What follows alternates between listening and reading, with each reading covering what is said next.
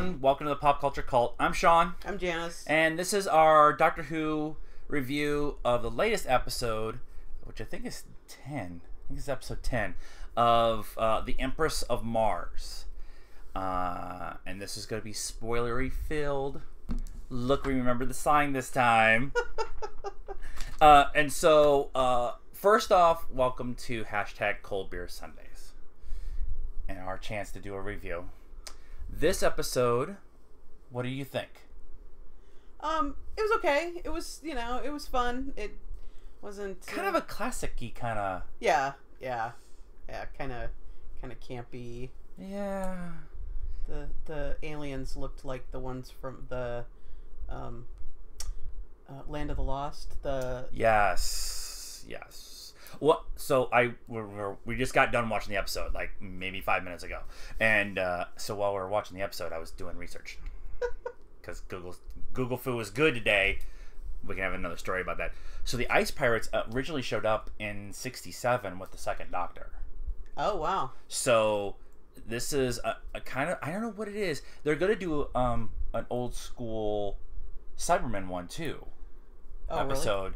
There's like 3 episodes left, so I don't know what's going on. Yeah. Is this Moffat's kind of homage to how we got here? Well, and so if you think about it, because I brought up the fact that he used psychic paper, and I don't remember. Yeah, we were talking about that. I don't remember. Paper, at all. And he made a reference to the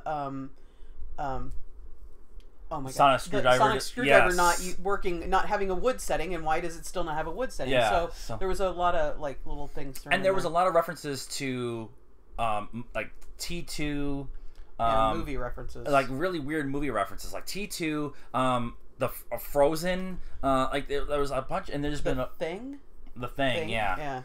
And then there was also, throughout the season, there's been some Star Trek references and stuff like that. So again, with the weird references and kind of winks and nods and stuff. This episode, they're at NASA. They just show up at NASA, which is probably one of the funnier scenes they had all season. Yeah. NASA's doing this countdown to this image they're getting from Mars, and the Doctor walks up and says 3, 2, 1, and the guy who's leading NASA in the room like turns to the Doctor like, "Who are you?" And the Doctor just "I can never resist a countdown," which is just a great line. And then, but the three of Nardal, Bill, and the Doctor are all kind of like walking around in NASA's main office, and this image comes up above the on the screen, and it says "God Save the Queen" on Mars. On Mars. And so they take the TARDIS to Mars, and they get out, and they're walking around, and they find a Victorian-era soldiers' camp inside this cave on Mars. And it's kind of really weird that this is happening, and Bill falls into a hole. And for the first time the whole season, the Doctor freaks out that Bill's in danger. He hasn't freaked out at all the whole season when something's happened. Yeah, it wasn't like he was just concerned. Oh no, what happened to him? He was like really like losing his shit, really upset. Yeah, and it was very odd that happened. And in this kind of like almost a throwaway episode. Yeah, I mean there really wasn't, other than the end. There really wasn't anything. Yeah. So the Doctor tells Nardal to go back to the TARDIS, get ropes and climbing gear or whatever. Nardal gets into the TARDIS, and then the TARDIS decides to go home and gets to the Doctor's office in modern times and at the school and won't leave. And so Nardal goes downstairs to the vault and asks Missy, "Can you help me drive the TARDIS?" And she said, "Yeah, sure, as long as you let me out." I kind of have to be there right, to do that. Right. And he's like, And then the rest of the episode is them on Mars. Yeah. And dealing with the Ice Warriors. And the Victorian soldiers find a tomb, wake up the Queen. There's this standoff that kind of remind me of the Osgood Box episode with the humans and the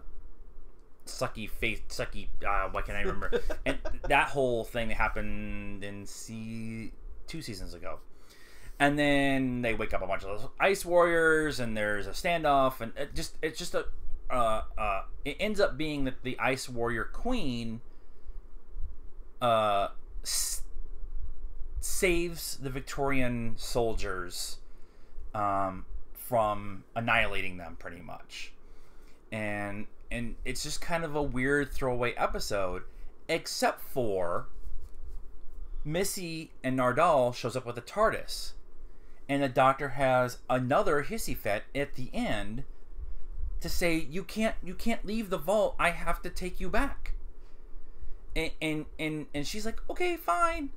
And it's like the whole episode was that last little minute and a half, and that whatever 3 minutes in the beginning they had to deal with Nardal going and asking Missy for help, and the rest of it was a throwaway.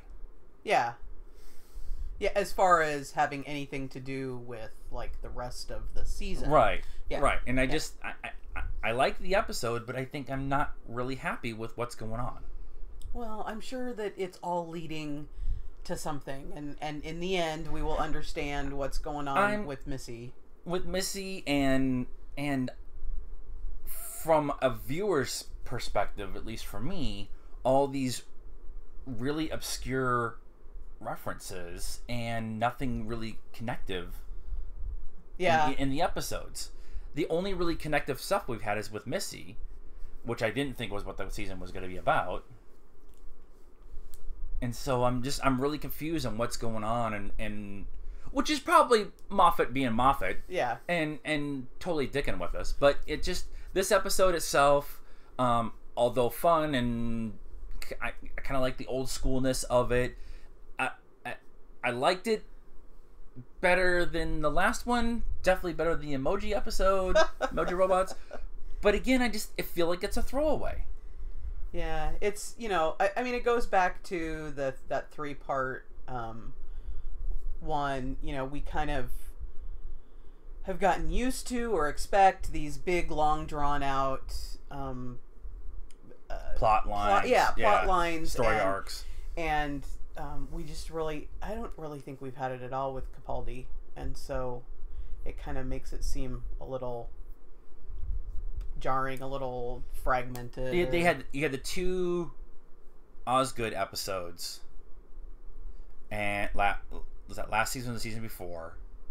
You had the story arc of him in the castle, where he had to fight his way out, and then he had to go back to Gallifrey. That was like a 2 or 3 episode arc. That was really good. That was really, really deep and impactful to the Doctor as a whole, and all of his regenerations and all of the versions of him that he's played. That was a really important thing. But this season, it just, I don't know if I expected more from this season, being the last season for Moffat and Capaldi. Maybe.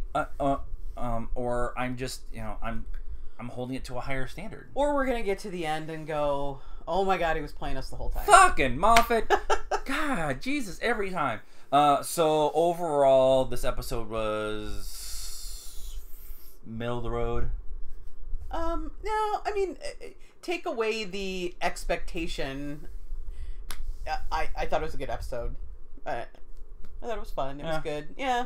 Okay. I really, we both, when the Martian thing, what were they called?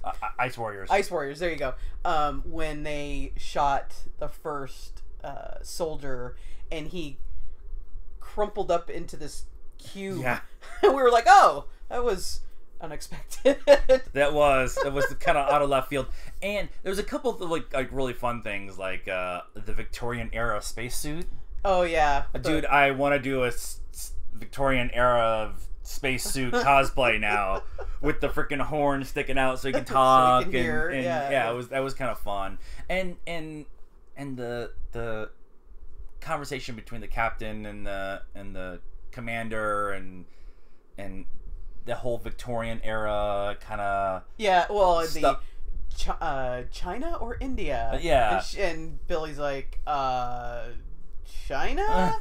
Of course, they're talking about tea, and all the rations are low, except they're having tea and cakes. Yeah. And there was another scene, I they've done this multiple times this season. But there was a scene where the captain was asking the Doctor and Bill, like, "Are you guys alien?" They were into the barracks. "Are you guys aliens? Are you from a different time or whatever?" And Bill says, "We're kind of like police." And the captain turns around and starts laughing at her. And she's like, "Are you laughing at me because you think we're aliens?" And he's like, "No. The fact that there's a woman as a police officer. No woman could ever be a police officer." So, again, kind of dealing with that sexism and gayism and racial overtones. There's been that kind of overlying.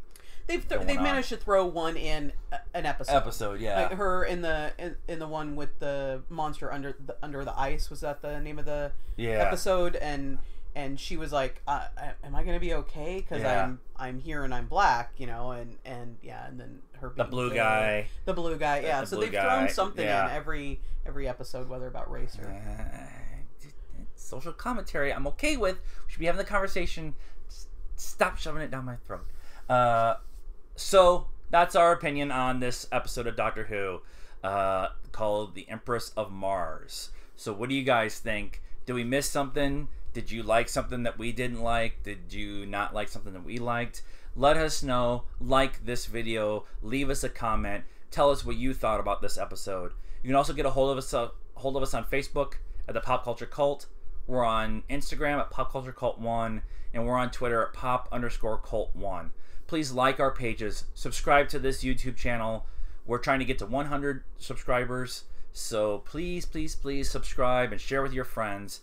And until next time, go enjoy the rest of the afternoon. #Cold Beer Sundays. Good afternoon now.